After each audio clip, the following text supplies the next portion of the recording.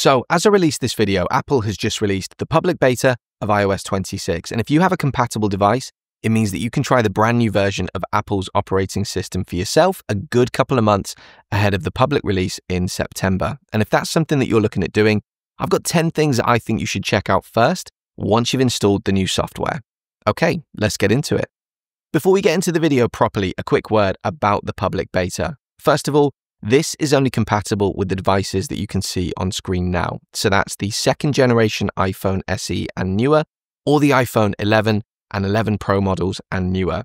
That does mean that if you're using something like the iPhone 10, 10s or 10R, unfortunately, you won't be able to upgrade to iOS 26. Now, although this isn't a developer beta, it's a public one, it is still a beta. So by its very nature, it's a preview of software that hasn't yet been released to the general public. I would really recommend that if you've got a spare compatible iPhone lying around, you install the software on that instead of the one that you use every day. Or if you don't have a spare device, I would probably wait until the second release, which usually comes a couple of weeks after the first. That second release is typically more stable because Apple has had a bit of time to gather feedback and squash some of the early bugs.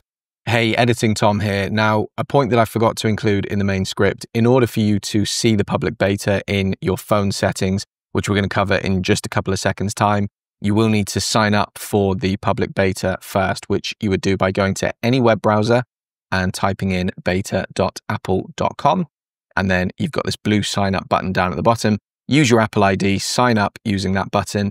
And then when the beta is available to the public, it will show up on your phone. That said, if you do want to take part in the public beta, you just need to open Settings, go into General, then Software Update. You'll see a section in there called Beta Updates.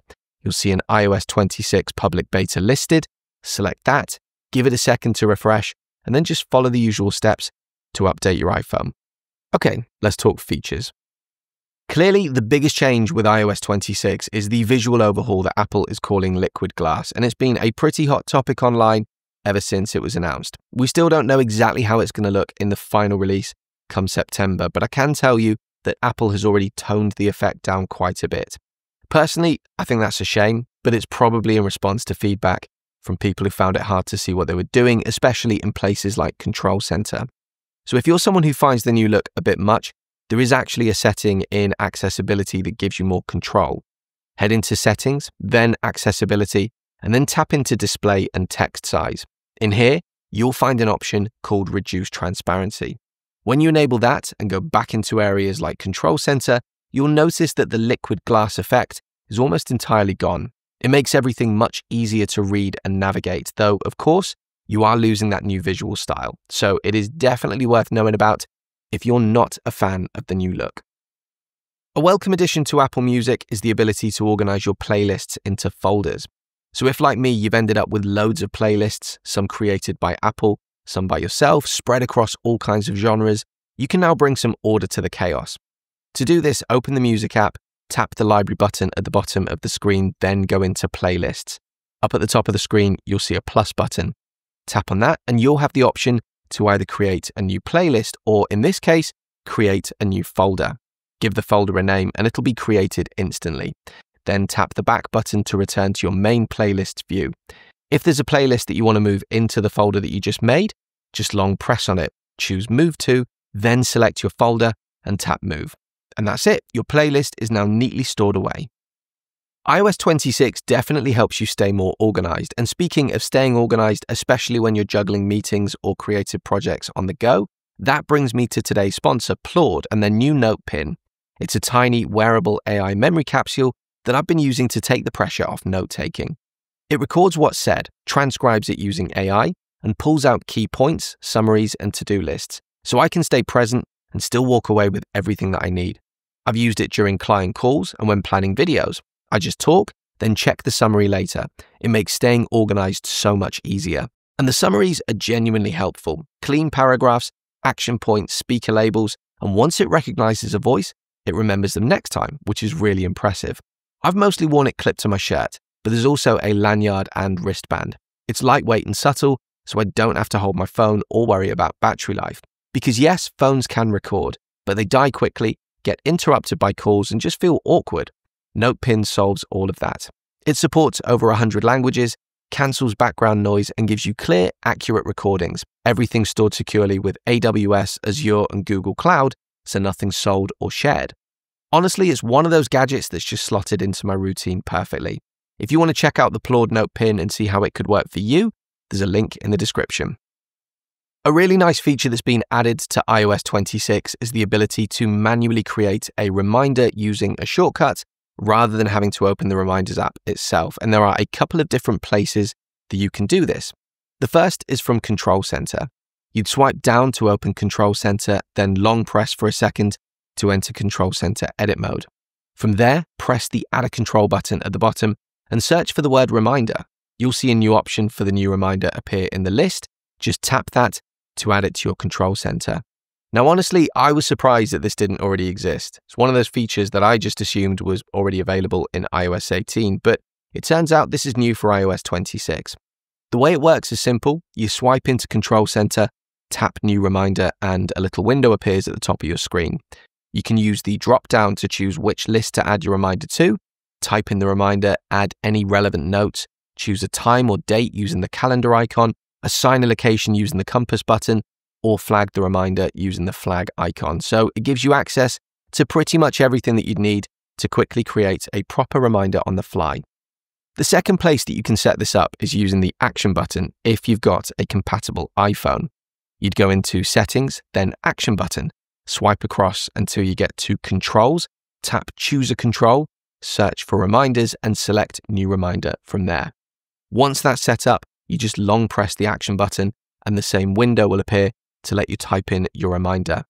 Now, yes, technically you've been able to do this using Siri for a while, and for some people that might be quicker, but there are definitely going to be times where you don't want to talk to your phone, especially if you're in a quiet or public place, and this gives you a way to quickly type it in instead.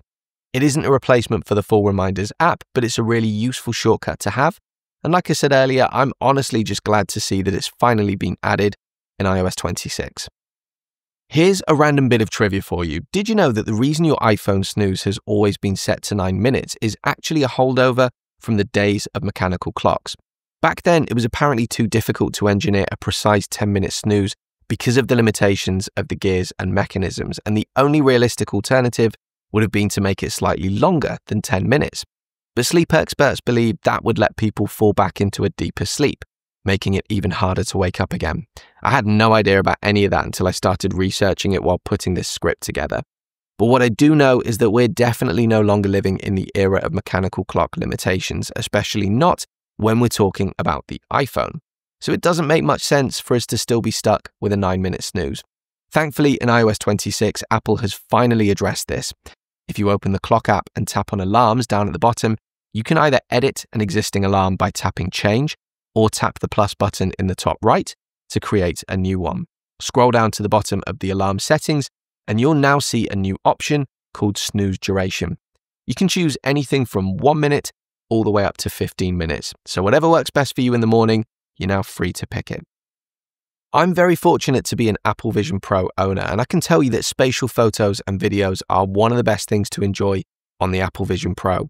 Now, you can't quite enjoy spatial photos on your iPhone with the same level of clarity that you get on the Vision Pro, but with iOS 26, you can get part of the way there thanks to a new feature that's been added to the Photos app.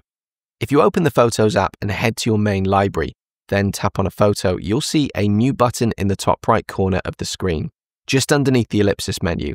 It's the Spatial button, and if you tap it, your phone will use artificial intelligence to break the photo up into layers and then reassemble it as a 3D style spatial scene. You can then move your phone around and see a 3-dimensional effect that makes the photo feel more immersive. It definitely works better on some photos than others, but it's actually really impressive when it does work. And you can tap the same button again to switch it off if you want to, so there's no need to worry about damaging your photos by trying this out. The next time you're listening to a playlist in Apple Music on iOS 26, look out for the new button at the top of the screen. It's 2 overlapping circles, one in a lighter style, the other in a more bold style, and this is Automix.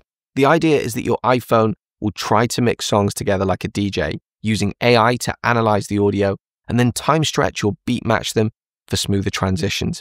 This isn't just auto fade, where one song fades out while the next fades in. That can sound really bad if the songs have different pitches or BPMs. Automix goes a step further by intelligently matching those elements to make the blend sound much more natural. And when it works, it's amazing. Of course, a DJ would usually choose songs that naturally mix well together, while here you're relying on AI to do that for you with whatever's in your playlist. But in my experience, it actually does a really impressive job. I've had a lot of fun creating playlists with Automix in mind and being genuinely surprised by just how smooth some of the transitions have been. If you're one of the many people who didn't like the redesign of the Photos app in iOS 18, you should definitely take another look now in iOS 26, because in my opinion, Apple has done a really good job of keeping the useful new features that they added while fixing a lot of the frustrations that people had. So when you open the Photos app in iOS 26, the confusing split between library and collections is gone. Instead, you've got two clear buttons down in the bottom left corner, one for library, one for collections. When you tap into collections, it looks pretty similar to how it did in iOS 18, but if you tap the ellipsis menu in the top corner, you'll see a couple of new options. You can now choose how the collections look, including a show all and collapse all option, which gives you a bit more control. You can also reorder sections, just like you could before, although interestingly, you can't remove any of them this time around. You're stuck with all of the default options. That said, thanks to the ability to collapse and rearrange things, it is much easier now to get the app looking the way that you want it. Also, search has been made much easier to find. The little blue magnifying glass that used to blend into the background in iOS 18 is now a proper button in the bottom right corner, so it's really easy to locate and use whenever you need it. You should definitely make checking out the camera app one of the first things you do when you download iOS 26. If for no other reason, then you're probably going to spend a lot of time using it, and it's had a pretty significant redesign. When you open the camera app, you'll now see two main options down at the bottom of the screen, video and photo. But what's actually going on here is that this is one long carousel of shooting modes. All of the video options are to the left of video, all of the photo options are to the right of photo. The two labels just act as anchor points to help you more quickly navigate to the part that you need. So if you want to shoot in cinematic mode, for example, just swipe left from video. If you want portrait photos, you'd swipe right from photo. Then for each of the different modes, you can tap the little 6-dot grid icon at the top of the screen to open up all the relevant settings for that mode, which will appear down at the bottom. It takes a bit of muscle memory to get used to, but once you do, it is actually much quicker to find everything that you're looking for. Your image quality options will typically be in the top left corner. Your flash settings are usually just to the right of the options button. Your lens switching options appear like they always did. The front-facing camera toggle is in the bottom right, and you can access your photo library by tapping the preview in the bottom left. Previously in iOS 18, when you took a screenshot, you'd get a little thumbnail preview down in the bottom left corner of your screen. That's now been replaced in iOS 26 with a full screen preview, although just as a side note, you can get the old behavior back if you want.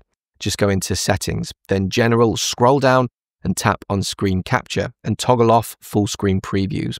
But assuming you leave things as they are, now when you take a screenshot, it'll open up in full screen straight away, and you'll have the usual tools up at the top to mark it up or share it directly. The bit that I really want to show you though is what's new down at the bottom of the screen. If your phone supports Apple Intelligence, you'll see a ChatGPT option over on the left under Ask. But even if you don't have Apple Intelligence, you should still see a reverse image search option over on the right. This lets you quickly select a part of the screenshot with your finger, swipe up, and your iPhone will run a reverse image through Google. This is way easier than how it used to work, where you had to download the Google app or use a browser to do it manually. And Google's reverse image search is really useful, so the fact that it's now built right into the screenshot interface is a massive win. A feature that I would definitely recommend checking out in iOS 26 is the significant upgrade Apple has made to the phone app. If you head into Settings, then scroll down and choose Apps, then tap on Phone, you'll see a new section called Calls from Unknown Numbers. And there are a couple of really useful options here that you're going to want to enable. The first is Screen Incoming Calls. This allows your iPhone to intercept calls from unknown numbers and ask the caller to provide more information before it rings through to you. The idea here is that if it's an automated dialer or a spam call, your phone will hopefully be able to figure that out and stop the call before it even reaches you. The second option is Move to Unknown Callers. What this does is take any missed calls or voicemails from numbers not saved in your contacts and automatically move them into the unknown callers list in the phone app. So if you're someone who gets a lot of spam calls, or you've just had enough of picking up unwanted numbers, this is a really good way to filter them out. There's also another feature in here called Detect Call Waiting. If you enable this, your phone will detect when you've been placed on hold, and it will give you the option to leave the call temporarily. While you're off doing something else, your phone keeps your place in the queue, and when a real person finally picks up on the other end, it plays a message to them asking them to wait while it notifies you to come back to the call. I've tried this out myself on a low-stakes customer service call, and it worked really well. I'm not sure I'd trust it just yet for anything really important like a doctor's appointment, but it's definitely one of those features that I think a lot of people are going to appreciate. So there you go. Those are the 10 things that I think you should check out first if you've downloaded the public beta of iOS 26 to your device. And I will be covering iOS 26 in a ton of detail along with all of the other operating systems when they launch properly to the public around mid-September. And as ever, if you found this video useful, do please consider leaving me a like and subscribing to my channel for more content like this in the future. See you on the next video.